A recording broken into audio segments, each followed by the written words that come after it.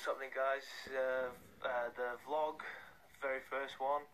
I just wanted to talk a bit about, obviously if you've watched the first video, my introduction video, you know by now that I'm really into my strength, but not just that, is how the human body moves. If you look at other animals, I'm intrigued by the way other animals move.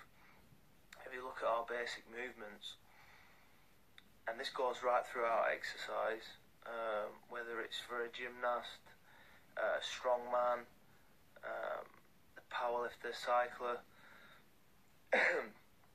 we all have basic movement patterns that humans can do, and I think people sometimes get a bit too bogged down in making it an exercise before it's a movement.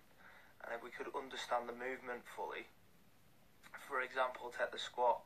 Squatting's probably my favourite exercise, and if you can master the squat, you can master your strength, your muscle hypertrophy, your balance.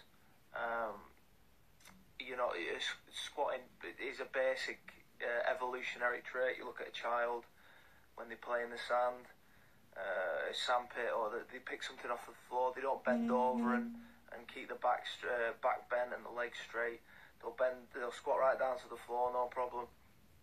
So my kind of niche is what I'm looking at is combining caveman type training, or the way that we're meant to move, the animal movements, them type of things, with strength training, so that it's becoming functional. You know, you've got your strength from perhaps your weightlifting. You've got your strength, because lifting weight is not the only strength you can have. You can have strength of balance, you can have strength of movement. So trying to incorporate all of them things basically into one thing. Be great to hear you guys' feedback. It's great seeing all the videos, all the new ones that are coming out. And yeah, like I said, any feedback would be fantastic. So yeah, see you soon, guys.